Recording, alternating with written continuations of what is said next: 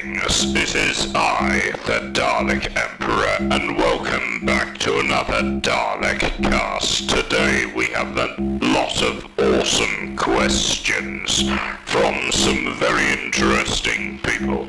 First one is from Blue Note Gaming saying, hold on, oh, here we go.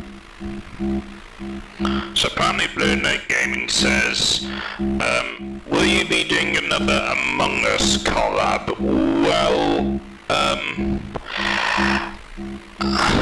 in my opinion, I have to say the entire Among Us craze has kind of died down, but I mean, yeah, sure, I'll definitely play it, but I'm just considering the possibilities of the whole Among Us trend getting, getting a bit dying. Let's just say the whole Among Us trend is dying. Anyway, but yeah, I'll definitely play it sometime.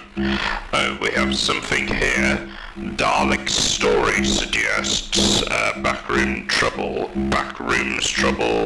where some Daleks will no-clip into the backrooms and face some entities in there. Yes, I will most definitely do that. I'll probably do it in my usual Minecraft stuff because I'm just getting started with Unreal Engine.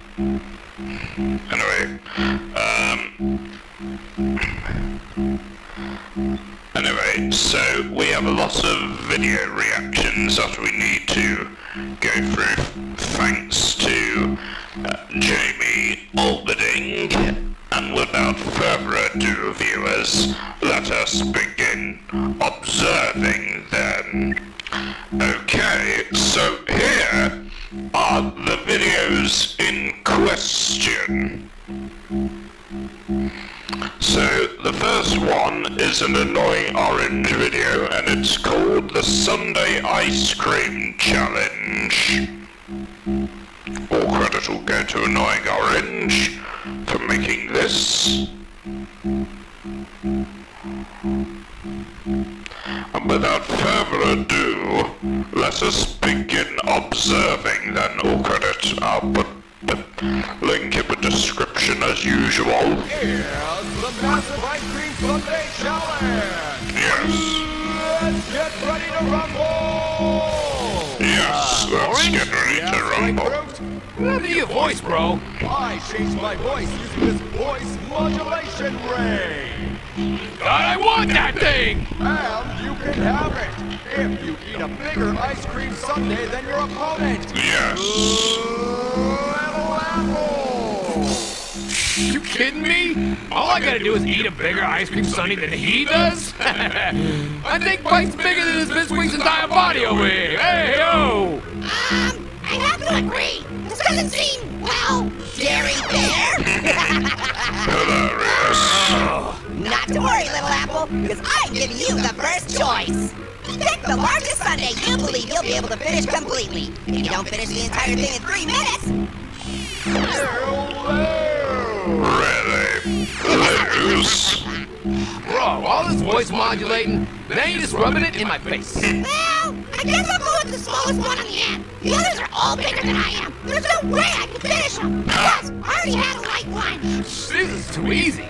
I'll tell you what, bro. I am going with the biggest one. Oh, really? Sure, why not? I'm hungry as a horse. Might as well make it interesting. The competitors have selected their Sunday! Begin! Well, here goes nothing! Wait! Huh? Please don't eat me! I'm just a little sundae! Orange, you didn't mention that my sundae would be so alive, didn't I? Apologies for not communicating the conditions of this challenge! Hilarious. Please don't! I love you! Oh my gosh! I can't do this! My Sunday loves me, Orange! So you officially throw in the tiny towel? I mean, I don't see why it couldn't be a regular-sized towel, but yeah! Little Apple has forfeited! Hooray! Thank you, Little Apple! Thank you so much! Don't mention it! Yeah, it was obviously no big deal! Orange! Well, I suppose this gives me a clear path to victory, at least. Just gonna grab my spoon, loosen up the old stomach muscles a bit, there we go, and get to work on this Sunday! Yeah! Excuse me?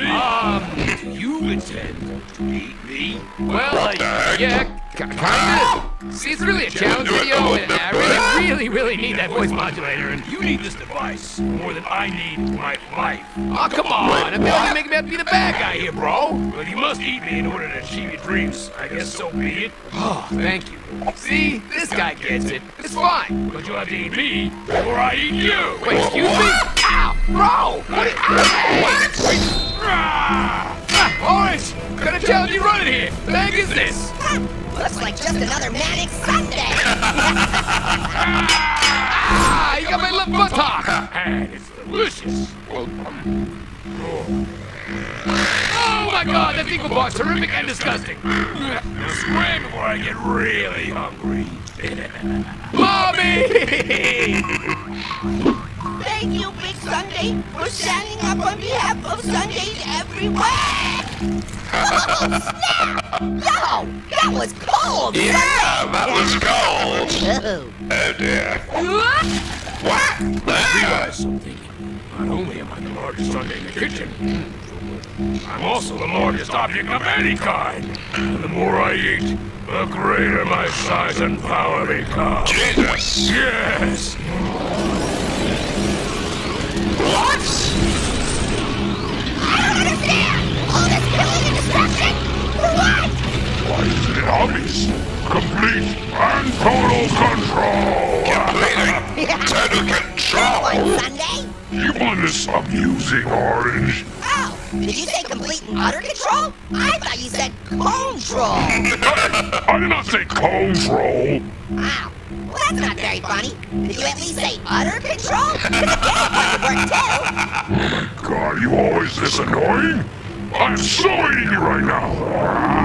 Not so fast, Sunday. What the heck? Rambo. Ah, ice cream headache! Oh, it hurts so much in my head. Bro, you forgot to control the most important thing of all. And what might that be? The thermostat. Yeah.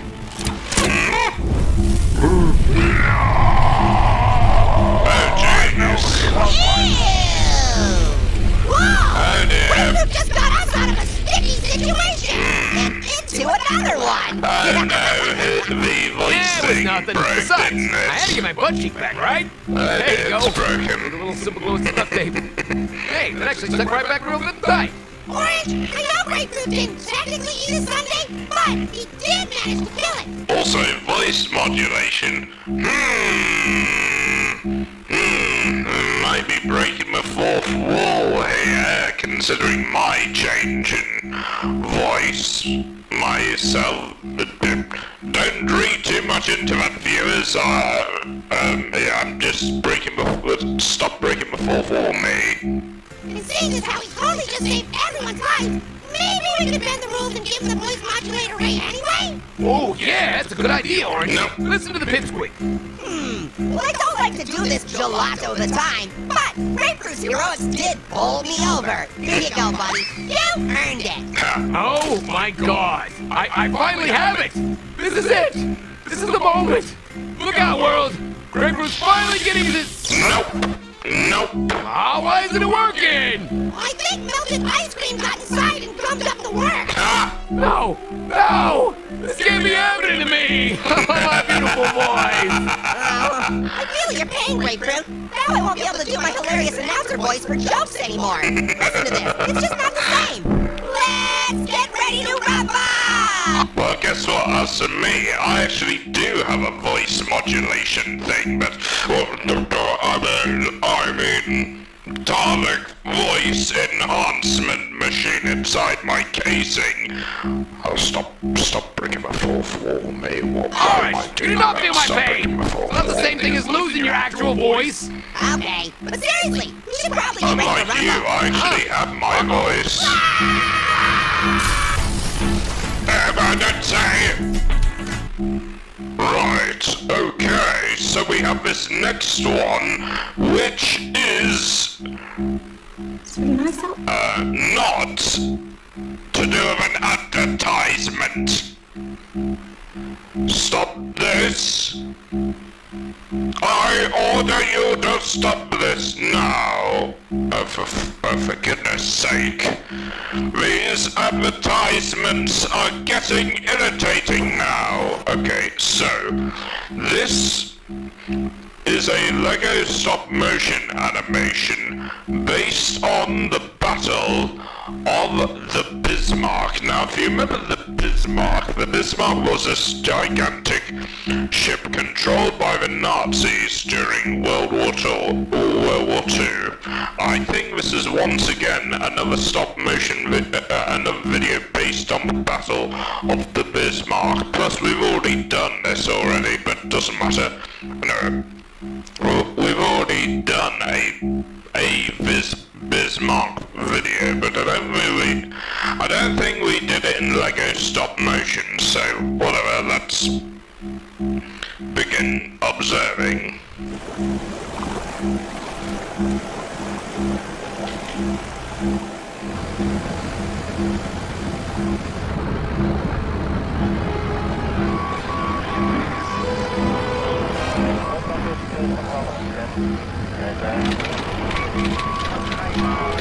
Bird has been detected, heading to France for repairs.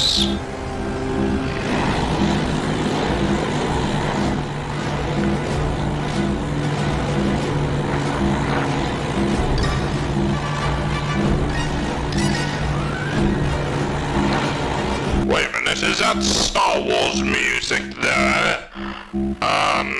Okay, I'm worried I'm worried about making this video then.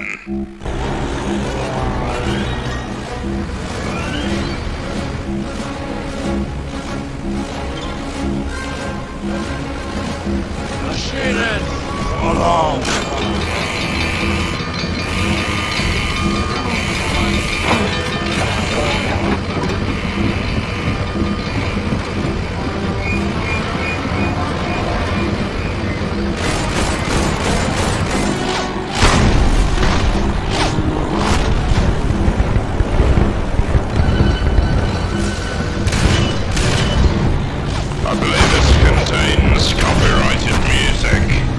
Oh dear. So I may have to do some slight editing when it comes to reacting to these videos. That doesn't matter.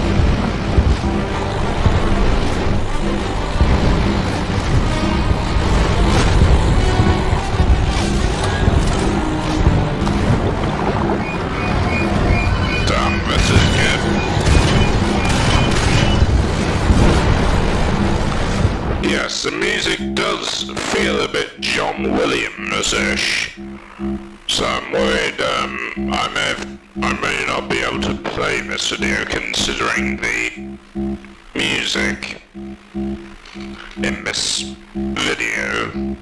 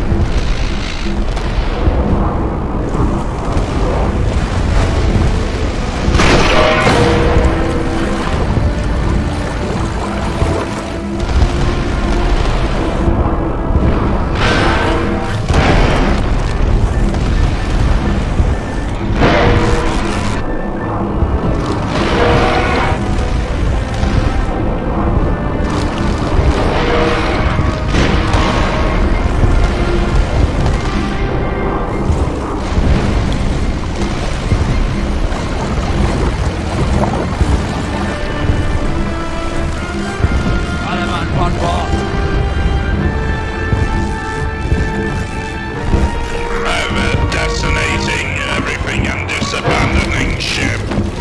They're going to get,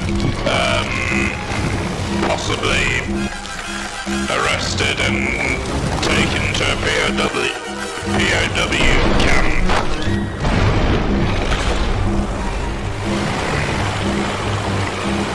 After this, aren't they? Well, obviously. Considering that Germans, who are basically the bad guys in this situation.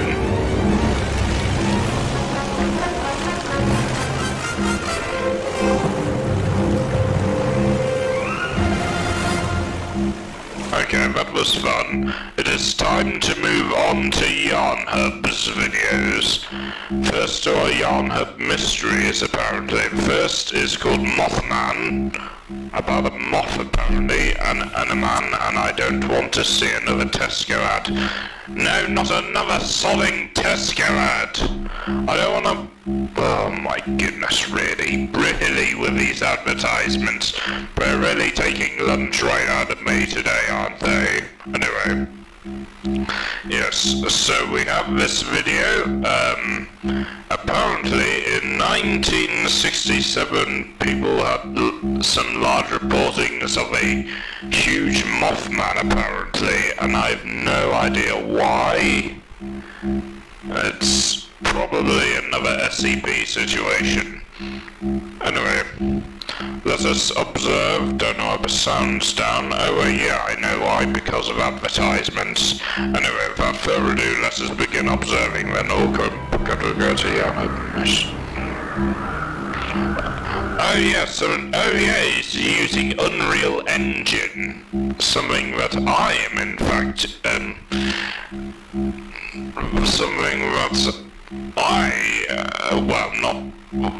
something that I am definitely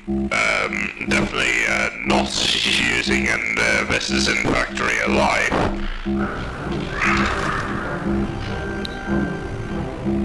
It's November the 12th, 1966, and in a graveyard in West Virginia, it's a cold night, and the men go about their somber work. The men are used to feeling a cold, icy shiver down their spine. Who wouldn't, under the same circumstances? But none let that stop them, and they keep their spirits up in the cold still of the night. The wind rustles. There's a whoosh. And was that a flap of wings? What the heck? The men stop their work for a moment. What's that? There's something there. Look over by the trees. Something seems to be jumping from tree to tree inside the graveyard. A weird Mothman. Something huge. Something not human. There's a whoosh. Something Batman. As the mighty wings flap. In my opinion, that's something Batman would fight. And the man-shaped creature flies over their heads and disappears. One of the gravediggers later described it as a brown human being with incredible speed. 3 days later, on the night of November the 15th, 1966, in Point Pleasant, West Virginia, two young couples are driving in a car at around midnight. What is this Stranger Things? Which, if you must know, yes, I have officially seen Stranger Things. And I have to say, the Upside Down is more scary than the back rooms, in my opinion. The Demogorgon is fucking terrifying. They're out near the abandoned West Virginia Ordnance Works. It's a spooky and desolate place. Old World War II bunkers and abandoned laboratories have started to fall into disrepair, and nature is beginning to reclaim the polluted site that locals call the TNT area. It's a vast area with almost 100 large concrete domes built into the ground to store explosives without being spotted from the air. Over 3,500 people worked there during 1942 to 1945, but now there's no one, just 4 young people in a car, driving along, having fun. Steve and Mary Millette, Why are they and eating Roger and Linda balls? Scarberry. The car headlights pick up shadows in the road ahead. In the rearview mirror, there's 2 red lights. Strange, as they didn't pass a car. No matter, they drive on. Then, something untoward is in front of them. Something. Was that The headlights illuminate the terrifying apparition they see before them. Standing there is a man. A huge man. But it's not just the size. This man has wings. Massive wings. 10 feet or over 3 meters wide. Millette said it was like a man with wings. What is this Scooby-Doo nonsense all about? It wasn't like anything you'd see on TV. Actually, this looks a bit more Stranger Things related. Or in a monster movie. Staring back at them, the creature had terrifying, huge, glowing red eyes, 2 inches wide and 6 inches apart. Roger Scarberry said, "I'm a hard man to scare, but I was getting out of there." They quickly drove on to Route 62. The creature was huge, but it was not to be judged by its size. Size matters not. This creature was fast, supernaturally Size does matter not. fast. It seemed to move 100 miles an hour. Taking off, it pursued the car, overtook, and landed in front. While on its muscular legs, it seemed to lumber awkwardly, but on the wing, it easily overtook the car. Linda yelled at Roger to drive faster, and they thought they had And then they woke up and found out it was all a dream. lost it, questioning as to what they had really seen. Had they spooked themselves after seeing something perfectly natural? Rounding a bend, they passed a billboard on top of the hill. They weren't mistaken. There, on top of the billboard, was the winged man with glowing red eyes. The Mothman. The huge creature spread its mighty wings and shot at great speed up vertically into the air. The occupants of the car were terrified, pushing the car faster, screaming. The Mothman in pursuit. It seemed to be chasing the car. The Demogorgon would definitely love you. All the while weaving left and right over the tail end. They couldn't escape. Roger floored the gas pedal. 70 miles an hour, 80 miles an hour, 90, 100 miles an hour. And before you ask, viewers, yes, I've been to the Upside Down.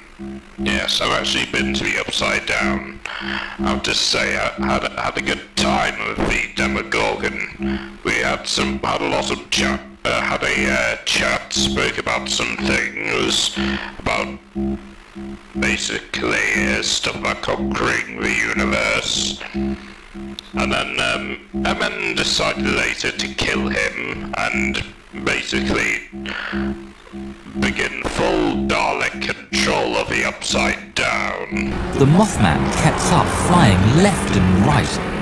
The wings seemed to scrape on the top of the car, making screeching noises as they raked the roof.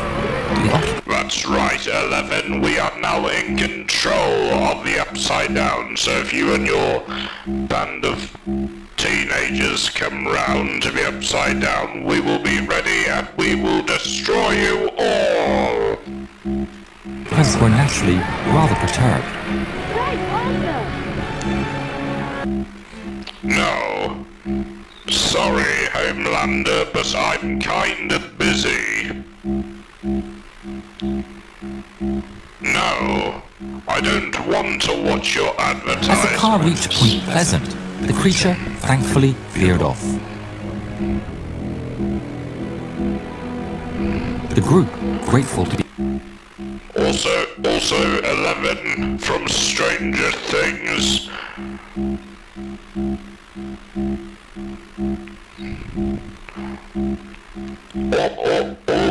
All those powers you got from the Upside Down are just Jedi powers. They are knockoff Jedi powers. Be free of the monster and no longer alone. You and your knockoff Jedi powers cannot stop me. Went to the local dairyland. They argued about what to do next. Go to the police. The young women agreed that it was the right thing to do. They had to report it.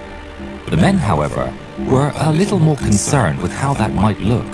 They would be a laughingstock. Maybe if they could check if it was still there and then show the police the creature, well, that would be okay. The four climbed back into the car and set back along the road from where they had just came. They saw ahead what looked like a dead dog on the road. Then suddenly, it was there again. The Mothman lumbered out of the undergrowth in front of the car and took off and flew over the top of the car and into the field. The dead dog was gone. That was it. This time, they were going to the police no matter how stupid they were going to look. The police would just have to believe them. What are the police They parked at a going diner to do? and called the police.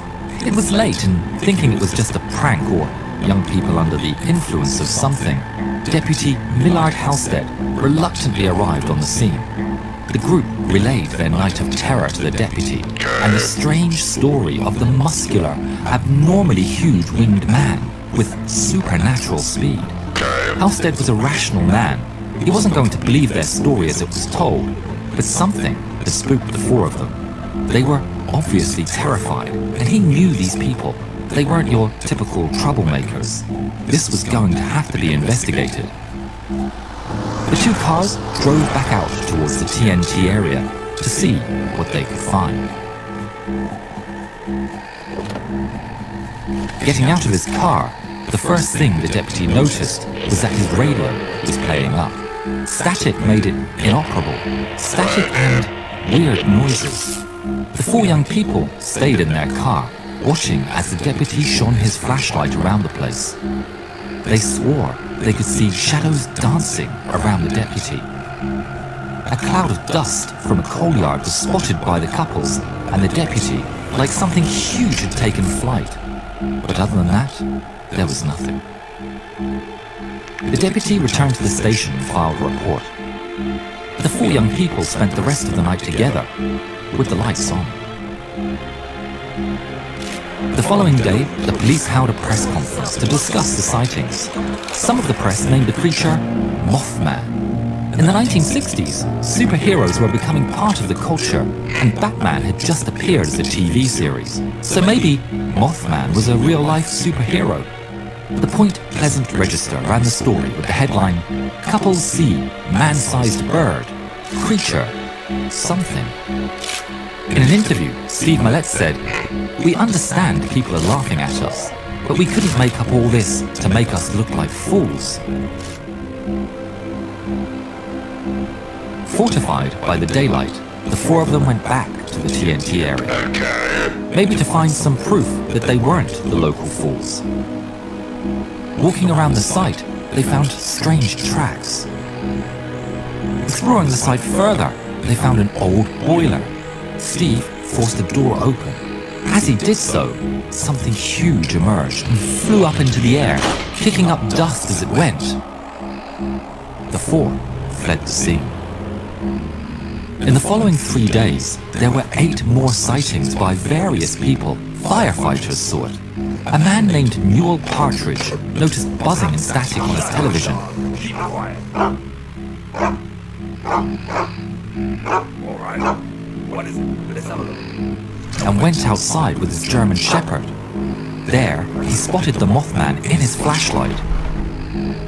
His dog went missing, never to return. The Mothman has been seen repeatedly since that time in many places around the world.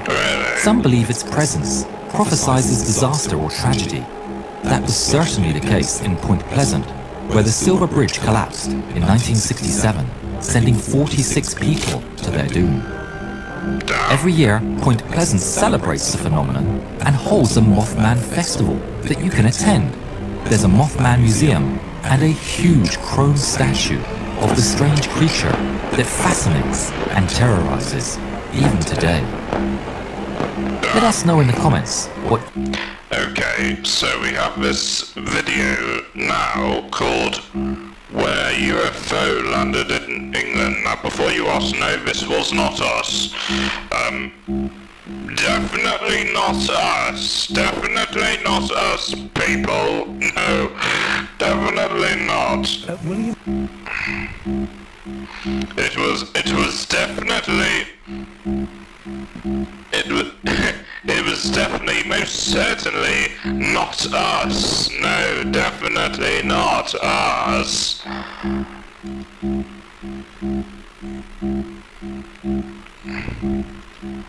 This It's the 20th. This certainly did not have anything to do with us.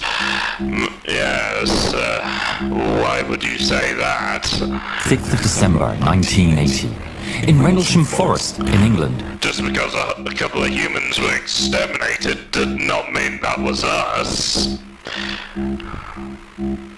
Is RAF Woodbridge, an airbase which is currently being used by the United States Air Force.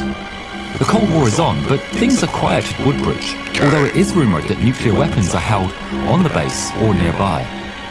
In the dead of night, a security patrol are checking the east gate. They notice something out of the ordinary.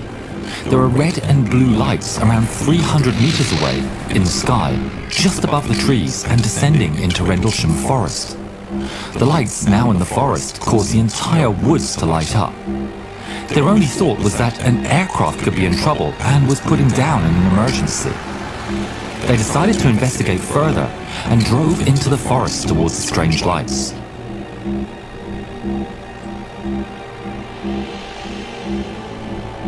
Parking up, the two men ventured onwards on foot to what was now a glowing white light which was coming towards them.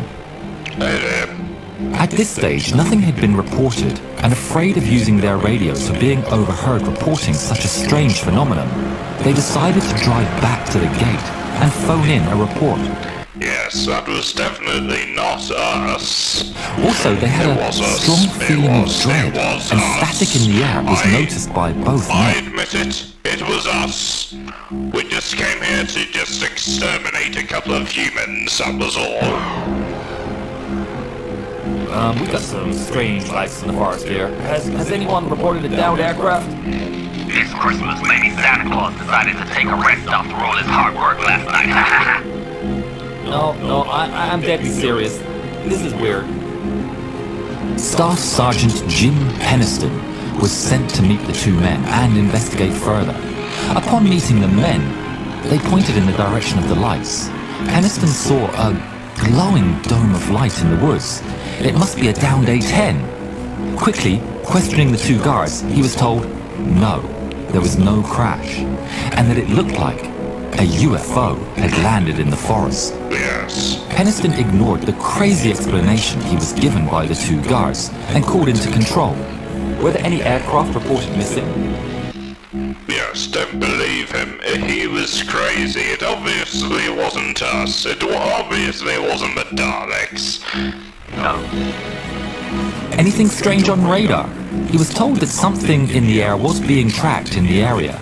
A strange bogey had been spotted and then disappeared off radar. Peniston considered the options. If it wasn't American or British, then maybe it was a threat. Maybe even the Soviets. Peniston was given permission to go off base and investigate. Leaving their weapons behind, the three men headed into the jeep towards the crash site. Driving deeper into the forest, the woods were lit up by what looked like the orange glow of a fire, with flashing lights in the middle. They'd gotten about as far as they could in the jeep, and radioed in to say they would approach the crash site on foot. On the way, the radios mysteriously stopped working. They were working intermittently, but something was interrupting with them. One man stayed in the jeep, and Peniston and an airman named Burrows headed on foot to the site. While the lights were dancing, there was complete silence. That is, until a scream of a muntjac deer pierced the night. At that point, as if on cue, all the animals in the woods started with a cacophony. The noise continued with the ground shaking, forest animals running away. Well, I know what to make a Dalek story of now. past Peniston. Then it suddenly stopped, and silence returned to the forest. Peniston thought that maybe Burrows was starting to lose it, and went on alone. Emerging into the clearing, what he saw took his breath away. Unable to believe his eyes, he saw an object which seemed to be floating. A force field of milky grey and yellow light surrounded the craft in a dome shape. Peniston... Yes. That's basically what our force field does from time to time. It does emit a bluish, pinkish force field around some area or something. Pushed himself through the force field, and suddenly all the details of the craft became clear. It was triangular shaped, black and shiny. Under the skin of the craft, he could clearly see circular lights blinking in sequence along the side. Random colors and shapes formed and disappeared under the surface. Looking back towards Burrows, he was shocked to see the man motionless, standing around 3 meters behind, bathed in a cone of light and fixedly staring ahead.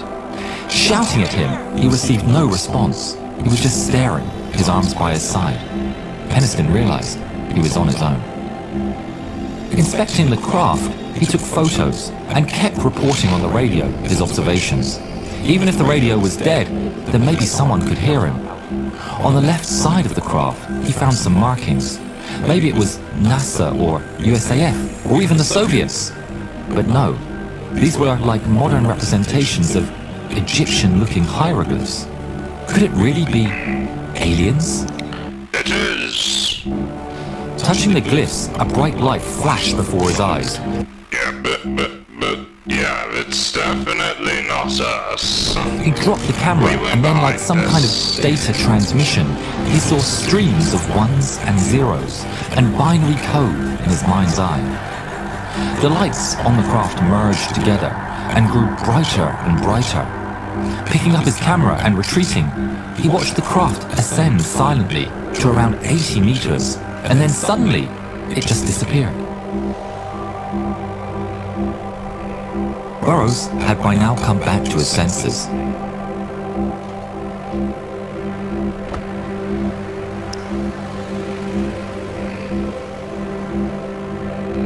The men went back to the Jeep, the three of them reunited. They drove back in silence.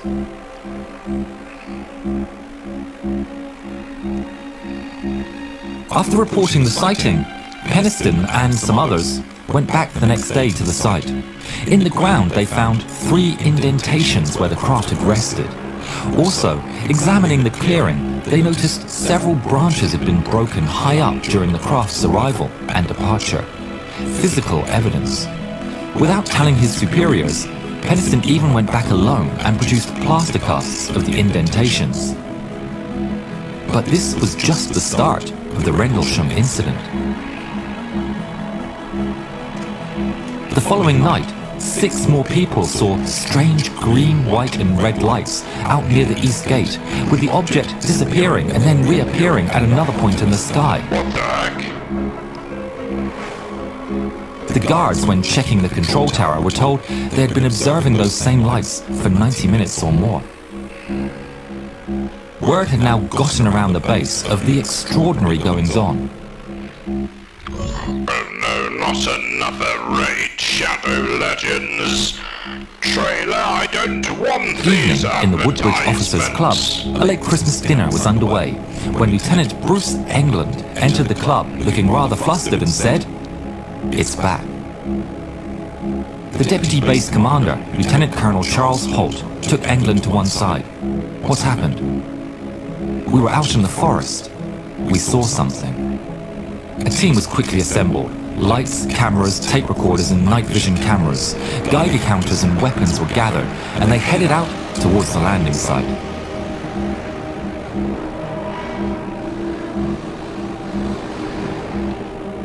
At the site, they found that they couldn't get the arc lights to work, but still went about taking radiation readings, finding the site was about twice as radioactive as the surroundings. That's the best deflection deal I've seen yet. Yes, they're probably gonna keep all this under wraps and say it's just the Soviets, but it's not. It's definitely, it's definitely the Soviets. Don't worry about it, it's definitely not us. During the observations, through which audio was recorded in a handheld tape recorder, lights were spotted on throughout the forest. Deadly calm. There's no doubt about it. There's something strange flashing light here. I saw yellow attention too. Weird. The men went in pursuit. They noticed that farmyard animals and the wildlife were acting very agitated. 48, we're getting very strange sounds out of the farmer's barnyard animals. They're very, very active, making a lot of noise. There's something very, very strange. Amazed, they observed the object. They described a pyramid shape with what seemed to be a giant eye moving through the trees. It looked like it was Giant eye, yes, yes, that's us. blinking at them. Look at that thing. We're probably about 200 to 300 yards away. It looks like an eye winking at you. I told those drones not to spy on humans while trying to keep a low profile in space. Side to side. When you put the starscope on it, it sort of has a hollow center, right? Dark centers.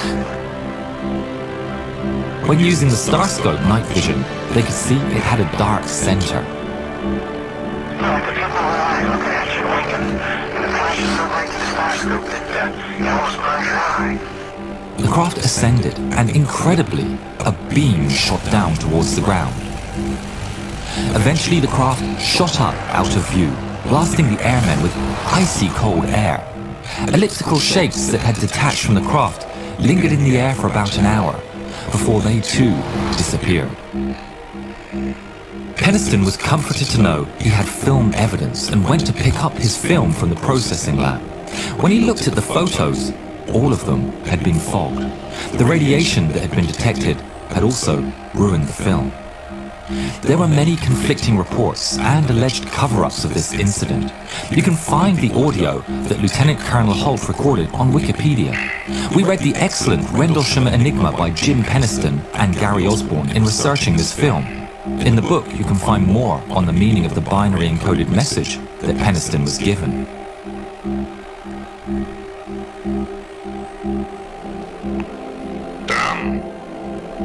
Our Yarn Hub mystery dog visited Rendlesham This is like such a modern day now.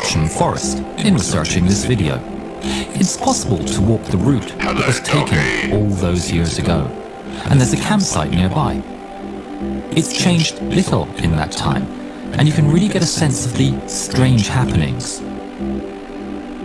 There's even a reconstruction of the spacecraft that Peniston saw. When we wandered around, we were completely alone. Even in the daytime, the forest has an interesting feel. We decided we'd leave it to others to explore the forest alone at night. Oh, yes, of course, I knew it. Yes, and don't worry, viewers, it definitely wasn't us, it was certainly someone else, and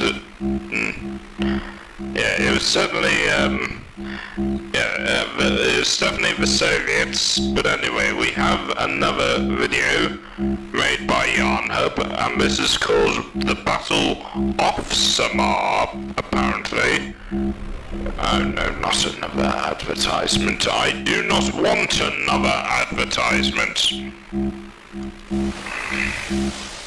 Okay, what's going on here? It's the early morning of October the 25th, 1944, near the Strait of San Bernardino in the Philippines.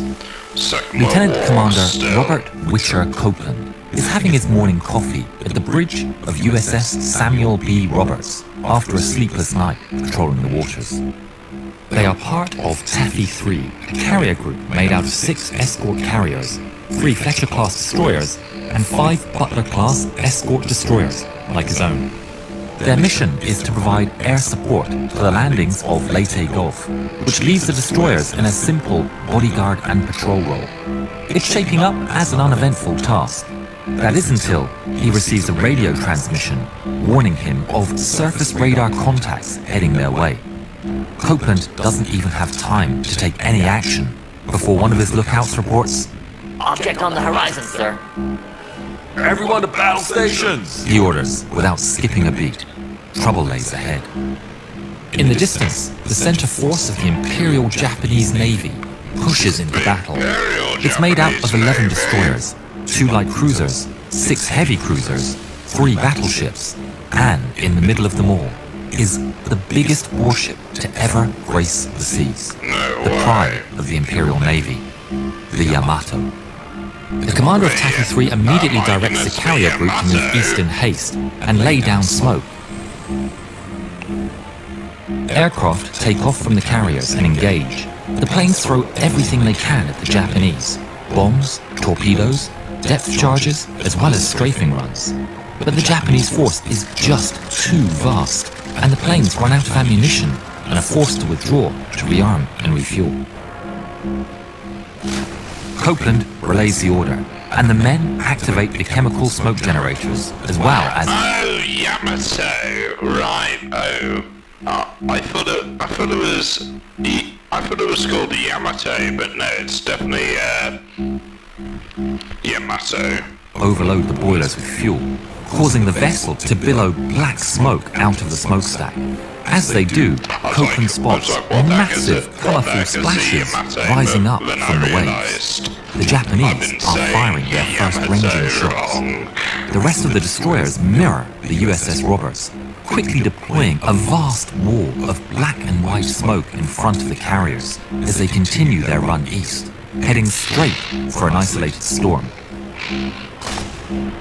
The splashes get closer and closer as the Japanese gunners zero in on their targets, threatening to strike at any second. But to the Americans' fortune, they reach a rain score and visibility drops drastically. The torrent of rain and the smokescreen combine to hide the vulnerable ships from the Japanese. The bombardment continues though, but with limited visibility it becomes inaccurate and slows to a crawl, giving the fleet precious time to regroup and prepare. Copeland is still coordinating the release of smoke when he receives a transmission from the commander. All destroyers are ordered to attack with torpedoes. Copeland swiftly asks if the commander wants Butler-class and Fletcher-class to attack simultaneously. The response comes back negative. The Fletcher-class are to go in first. The Fletcher-class ships push out into battle. Copeland is left waiting, listening to the thunder of guns through the mist and smog. The wait is tortuous. He thinks to himself, my God, how are we going to work this? Contemplating the dangers ahead, he gets on the loudspeaker and tells the crew, this will be a fight against overwhelming odds, from which survival cannot be expected. We will do what damage we can. The Fletchers complete the attack run and race away into the relative safety of the smokescreen, receiving strike after strike from the enemy fleet. Amidst the chaos, the second attack run isn't organized, and the Butler-class destroyers hesitate as to when to start. But Copeland doesn't wait. He slams the EOT to full power, and the ship charges into battle. Really? He sails straight into the enemy at 20 knots. He identifies the heavy cruiser, Chikai, as a first big target nearby, almost in ideal position for torpedo attack, and orders to go straight for it. Enemy shells begin falling around him, but they push on fearlessly. Amidst the hellfire, he radios Lieutenant Trowbridge, the engineering officer, and tells him, Lucky, as soon as we fire our fish, I will ring up flank speed, and you give me everything you got. The shadow intensifies. Geysers of seawater lift into the sky all around them, some striking mere yards away. A shell impacts the ship's mast, and the debris rains down upon the deck. A metal beam strikes the torpedo launcher, jamming it. Copeland is warned, but fortunately the launcher is already aiming overboard. Already committed to the run, He eyeballs a new attack approach to account for the angle of the launchers and keeps going. Shells continue to pummel the seas surrounding him, but they too miss by sheer luck. Coming in hot, 4,000 yards away from Chikai, Copeland orders, "Fire!" and the 3 torpedoes dive into the seas. The fish are away. The ship immediately turns to escape, and Copeland slams the EOT to flanking speed. Below deck, Trowbridge bypasses every safety measure. The boiler pressure rockets past its design limit, and the ship accelerates to a blistering 28 knots. Can't take much more, Captain. Behind them, the HIJMS Chikai is rocked by an explosion as one of the torpedoes hits its mark. But they have no time to celebrate as other ships keep up their rain of shells. They keep running with all they have, zigzagging through a storm of high explosives. In the middle of it all, Copeland sees an Allied destroyer torn to pieces, limping along. Not another bloody advertisement. I've been struggling with all of these today. The captain is standing on her stern, bloodied and hurt, still commanding the ship by shouting orders down a hatch to the engine room below. The captain gives Copeland a friendly wave as they sail by in the midst of battle. Copeland returns to a devastating scene. Nearly the entire fleet has suffered heavy damage, yet they still fight. Copeland radios his gunners and orders to open fire upon the nearest enemy, the cruiser Chikuma. The 5-inch weapons fire upon the cruiser.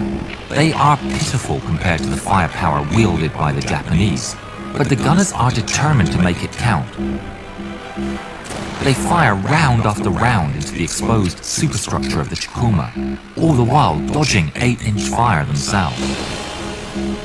Inside turret number 2, the gunner's mate 3rd class, Paul Henry Carr, fires anything and everything that comes up the ammunition hoist.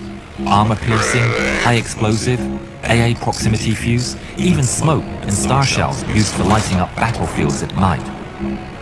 A similar scene takes place in turret number 1, as the little destroyer tears through the superstructure of the Chikuma.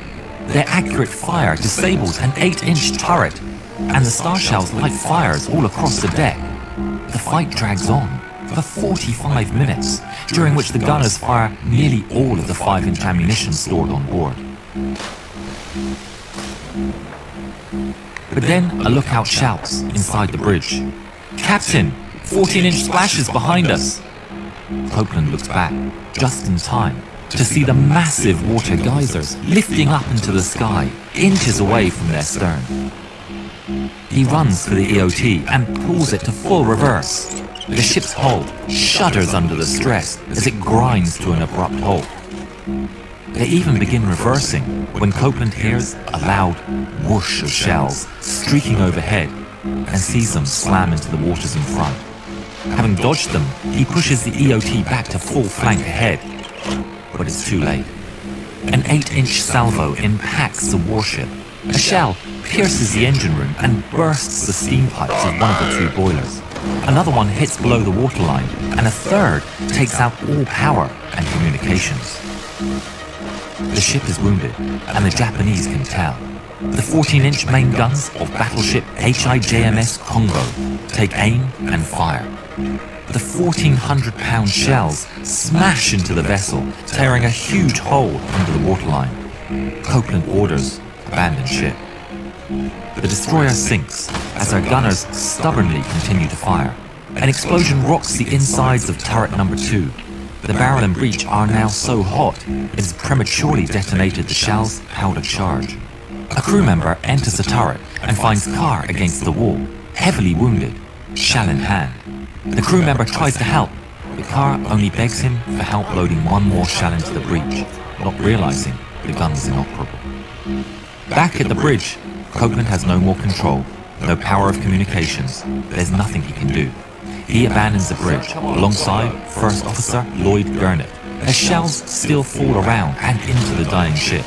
The pair run to the very bow of the vessel as it rises into the air and spot a life raft floating below. They jump. The burning USS Samuel B. Roberts remains afloat for one more hour until it finally capsizes and sinks under the waves, taking with her 90 of the 210-man crew. The Japanese attack was repelled by the unprepared carrier fleet at the end of the day, thwarting their attempts to intervene in the Leyte invasion and sinking 3 heavy cruisers, including Chikai and Chikuma. But the Allied fleet suffered greatly. 2 carriers and 3 destroyers were sunk, and the rest sustained heavy damage. The chaos of the aftermath delayed the rescue. Men weren't picked up from the sea until 24 hours after the battle had ended, some spending up to 50 hours floating adrift. Engineering Officer Lieutenant Herbert W. Trowbridge and Gunner's Mate 3rd Class Paul Carr died in the encounter. They would both be posthumously awarded the Silver Star for their final brave acts, and Carr would have a guided missile frigate named in his honor. Lieutenant Commander Robert Witcher Copeland was rescued from the water alongside his crew. He would be awarded the Navy Cross for his actions, and a frigate was named in his honor. He survived the war and resumed his law career back home. He passed away in his home city of Tacoma, Washington, on August 25th, 1973, aged 62. Cool.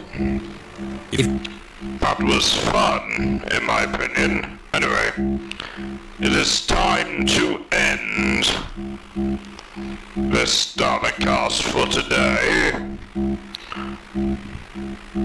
So, let's come back to me then. Anyway, my fellow subjects, I hope you enjoyed this video today. Once again, all credit will go to the developers of these videos. See you all in the next video then, goodbye. Thanks all for the enjoyable video.